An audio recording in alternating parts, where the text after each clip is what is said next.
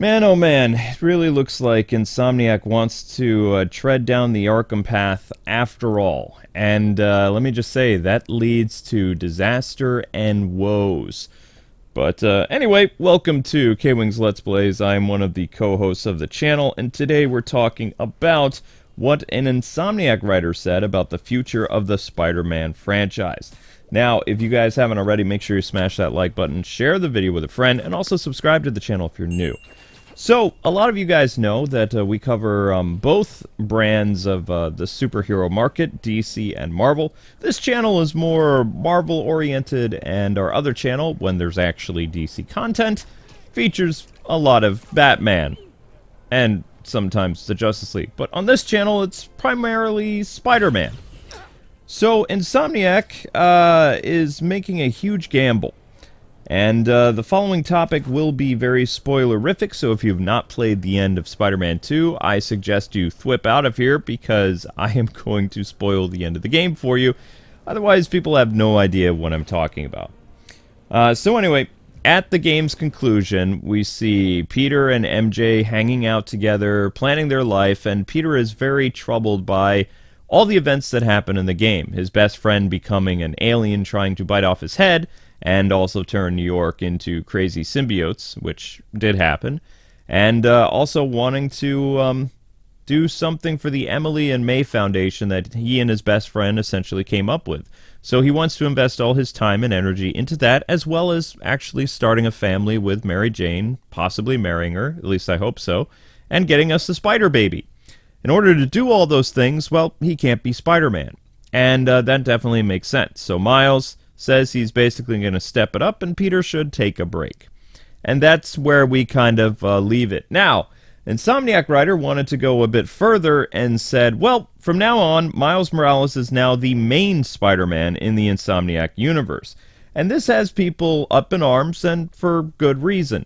The Spider-Man franchise as a whole is basically Peter Parker's trilogy. And what they're saying, the writer, is that Miles Morales is now the face of the Insomniac Games, whereas basically in the ending that I just described, it showed you that Peter was just taking some time off, probably a year or so, to be a family man and to try to get his garage business startup off the ground, which, you know, from a storytelling point makes sense, and also it kind of tells Peter fans, hey, hang on, you don't need to worry about Peter Parker being done as Spider-Man because he's just taking a break. Eventually, Green Goblin's going to come into the picture, and Peter is going to have to deal with that because Miles can't. Also, Green Goblin and Doc Ock are both nemesises of Peter Parker and not really Miles Morales. So having Miles Morales and, you know, Cindy Moon take down essentially Spider-Man nemesis, not a good idea. So pretty much what this writer is doing is they're riding on the coattails of the Spider-Man 2 hype, which is definitely off the chain. And the game is pretty solid. The more I keep playing the game, I still keep it around an 8, kind of. There's still parts of the game that I don't like, but I'm not really going to get all preachy about that. I prefer the 2018 Spider-Man game, personally, because I like the story, I like the music. I like the gameplay of Spider-Man 2 better and the traversal, but that's about it. The story is kind of a mix between King in Black and Web of Shadows games, so not really huge on that, but it is what it is. So anyway, getting back to the whole gamble. Why is it a gamble that Miles Morales would be the lead of the series? Well, for one, his spin-off game did not do very well. I know a lot of people like to brag, or humble brag, that 6.5 million copies of the game being sold is pretty good. But you have to remember that the 2018 Spider-Man did double that, over 20+ million. So Miles Morales is really not in that radar. In fact, Sony is so embarrassed by the sales of Miles Morales that, if you've noticed, after the pandemic, basically they include the Spider-Man franchise as a whole in the 33 million sold worldwide when discussing it both to the press, through shareholder meetings and other things when discussing Spider-Man. They do not, outside of Japan, actually say the real sales numbers for all the Spider-Man games, because if they did, Miles would be below the 2018 Spider-Man game.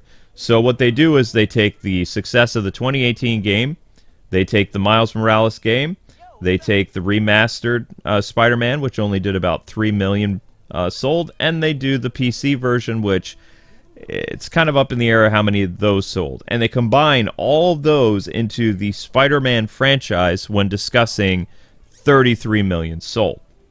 So that's where you get that. Now, inside of Japan, it's actually easier to find out what the real numbers are, and Miles is currently sitting around 6.5 to 7.3 million sold worldwide. But that also says shipped.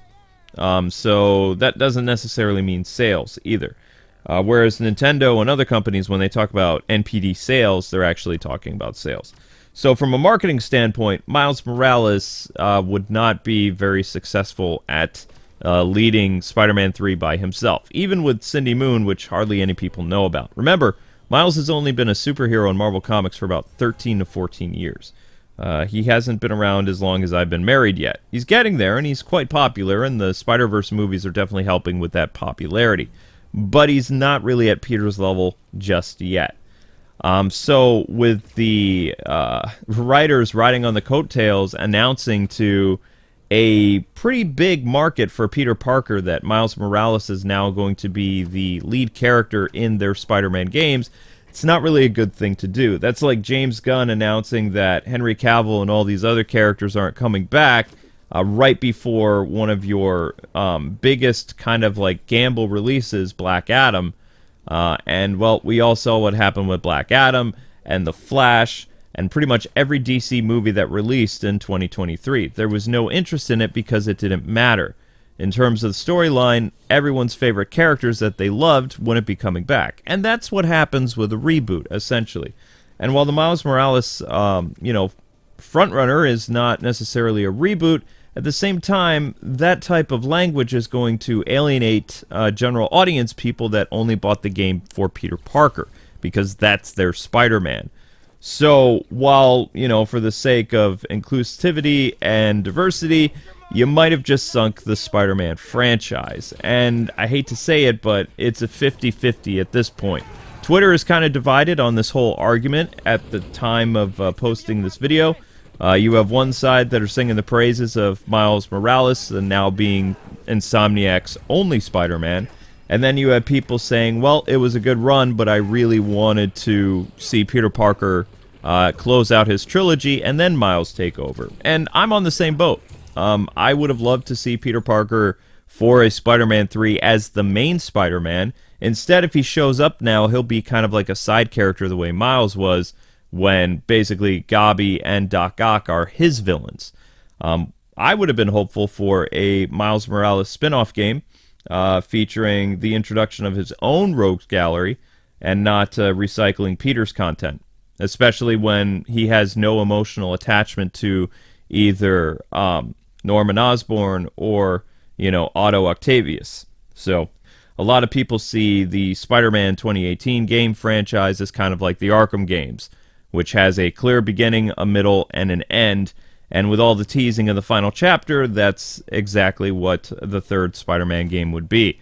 I still predict that, Peter Parker and Gabi are going to have a massive fight. Peter's either going to die or he's going to lose the ability to be Spider-Man, such as a very tragic injury.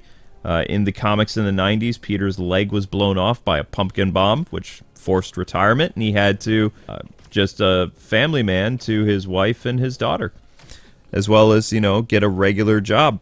I think he became a teacher or something like that, and Spider-Man was off the table until his daughter became of age and found his costume, developed his powers, and became Spider-Girl. And that led to a whole bunch of adventures for a new generation. So, if you give Spider-Man a reason for not being around anymore, then it would make sense that Miles would be the lead character. But again, from a marketing standpoint, which it is a video game business, doing this kind of stuff is not without its risks. Now, I was a game journalist for about 10 years in the industry. I saw a lot of trends and a lot of things work and a lot of things fail. I was also there for the rise and fall of the Arkham industry, pretty much. And, when they killed off Batman and Arkham Knight, that kind of, signaled to Warner Brothers that was the end of the Arkham franchise. And that's exactly what happened. All spin-off games for Arkham were canceled with Batman and Robin, as well as future potential games with Damian Wayne, because basically Warner Brothers found no way to continue the Arkham franchise, and that was it. So if you retire Peter now, essentially you're going to do some stuff to alienate a huge install base that is just there for Peter Parker. There was 6 million people there for Miles Morales, but the reason why the Spider-Man 2 game is going to be so successful is because you can play as both Spider-Man, and the game focuses on Peter Parker, which is the more popular Spider-Man. That's just the facts, ladies and gentlemen.